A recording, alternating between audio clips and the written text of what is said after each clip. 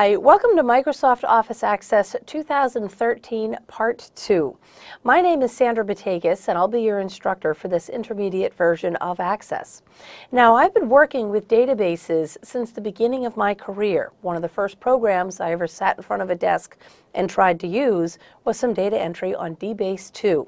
So yes, this does date me back a little more than 25 years, but I've had the pleasure of working with databases for most of my career, and I've been able to see them to grow from very simple lists that we basically sorted and did a little data entry for, all the way up through the great tools that we have now in Access 2013. So let's take a little bit of that hands-on knowledge and see what we can do with it. In this lesson, we have a chance to design a relational database. This means we go into the actual design components of a database in order to make all the relationships between tables and queries. We'll create a table, and then we'll relate it to some of the other tables. Topic A, relational database design. In this topic, we'll get a chance to look at database relationships, and we'll look at the design process behind it. All databases need a statement of purpose, some existing data that you're trying to organize. Based on that, we get to determine some fields and group everything together. So with that being said, we'll take this topic and move forward. A list is just a list. In order to make it a database, we want to take more from that list, not just sorting it, but being able to query and attach it to other lists. So in this particular case, we're looking at a customer table. A customer table is the customer ID and all of their contact information. Well, we have customers because we're selling something, which means we have orders. So now we have an invoice table, which tells us an invoice number, to which customer the invoice went to, how much it was, and of course the order date. Well, based on all of this, with the invoice table, notice we talk about a customer ID. So we don't say here that this is Denise Sanders. We say customer 1107. We always ask them about their customer ID. So based on that, we're going to have to find that common field, which is our customer ID field, in order to find the rest of the information on our customers.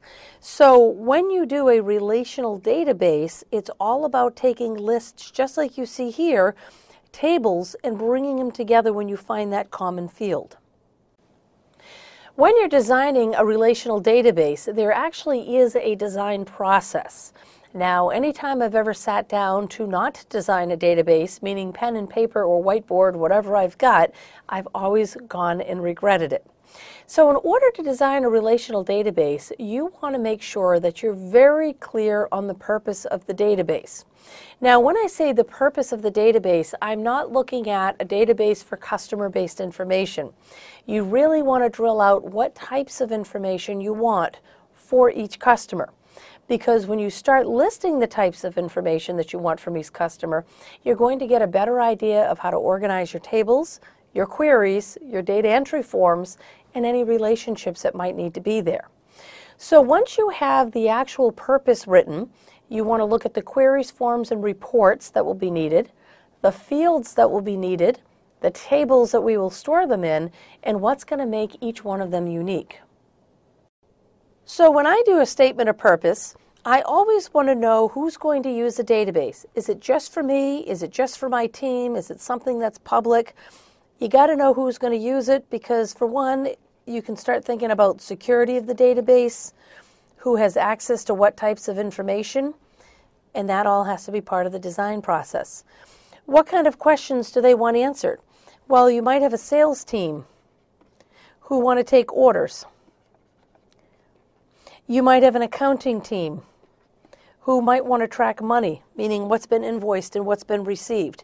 So you got to know who is using the database and what it is they're looking for.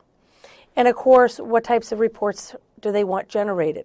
So this statement of purpose is a very clear statement of we're doing a customer database that manages orders, revenue, and maybe inventory even. But then you want to take each one of these and further define it. Once you have your statement of purpose, the next question is existing data. Do you have any information anywhere that will be used in the database? Now, it might be that you have an accounting information in an Excel spreadsheet. You could have a list of customers over in a different Excel spreadsheet. There's all different places that you can actually pull data from.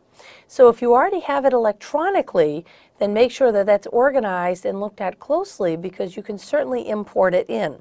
Sometimes you might have a paper version of it, which means it does require a little bit of data entry, but look at the paper very closely first and determine what fields exactly you're going to need. When you determine fields, these fields are going to be per record. So if this happened to be a customer database, then I absolutely want a customer ID, which is going to make them unique. I would want all of their contact information, but remember, we also have determined that this might be used for ordering or for accounting. So we have an invoice number, an order date, product quantity, subtotal, total. Well, all of this might be something that the accounting group needs. And then we have invoice number, product code, product name, and price to track the actual order itself. And maybe this is going to be handled by customer service. So the first thing is you got to make sure you define every single field that you think you might want to track information on, and then you want to help determine who's going to use that field or how it's going to be used, and that'll help you further break up the table. You always want to make sure that you do adhere to business rules. Now, business rules means the data has to go through policies and procedures, but you want to make sure you also have business rules that are written for the database.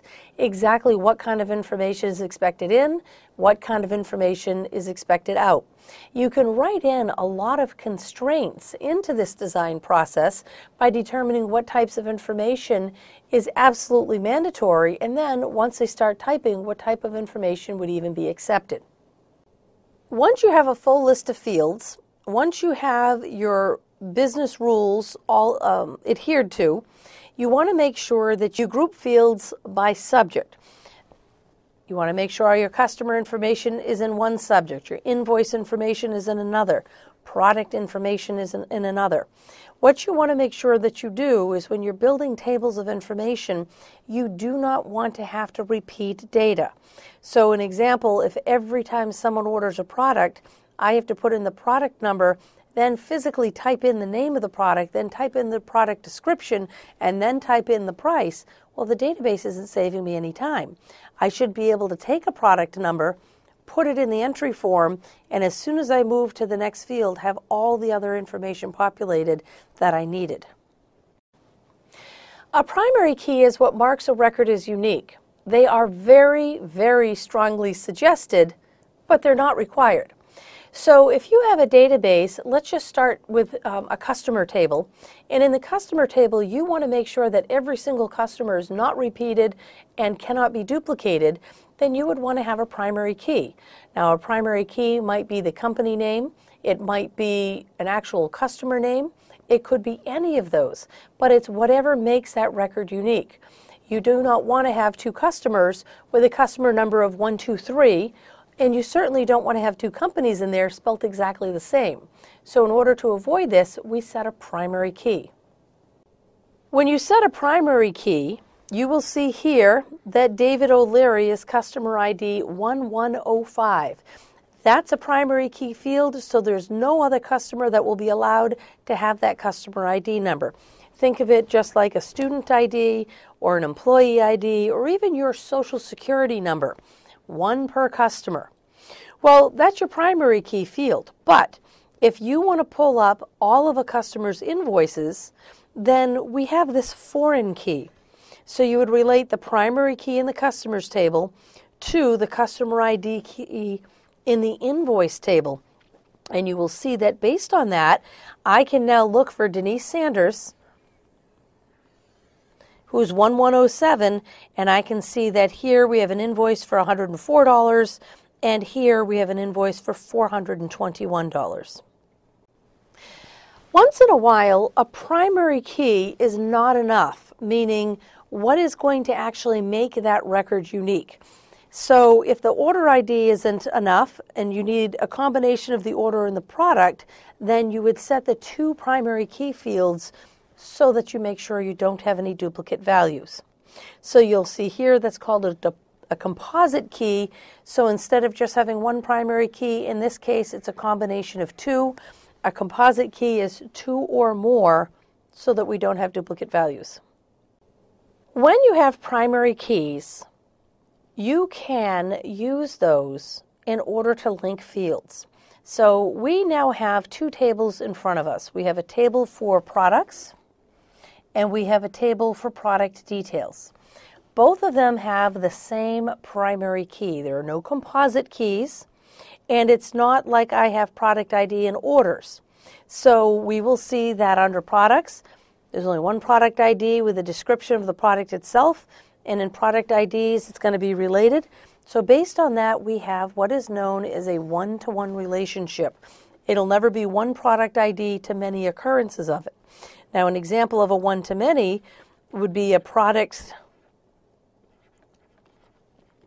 ID from the products table, and then the product ID from an orders table, which means more than once someone ordered product number 5. Maybe it was different customers or different times. So that's an example of a one-to-many, and that happens because they're not the same primary key. This is only when both tables have the exact same primary key. Remember, the primary key ensures that that record is unique.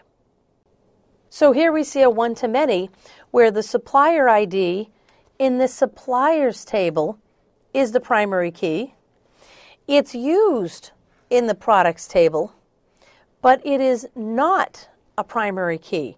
So it's very clear that we now have a primary key and a foreign key, and that's called a one-to-many relationship. So we'll see here it's the supplier ID. So the supplier ID, maybe it's Harris Incorporated, but they supply us with product A, product B, product C, product D. So over here in this table, yes, we're going to have a whole bunch of products that all come from the same supplier. So it's a primary to a foreign key. It's a one-to-many relationship. We also know that is a parent table and a child table.